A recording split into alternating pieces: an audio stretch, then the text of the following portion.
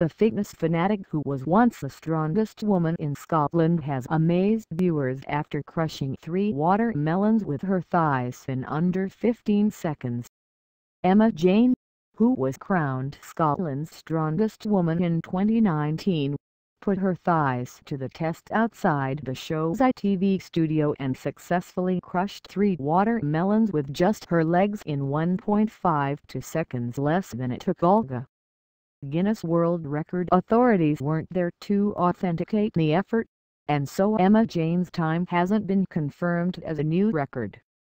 He went on to reveal a woman in Las Vegas had tried to break Olga's record, but that it hadn't been officially approved by the Guinness World Record team.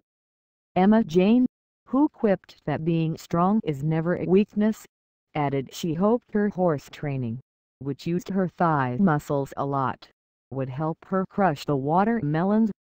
Obviously there are no Guinness World Record people here to adjudicate this record, but what we can do is, if we think we've done it, we can send the footage with the timings and the paperwork, and hopefully, if you have done it, you get the world record, Phil said.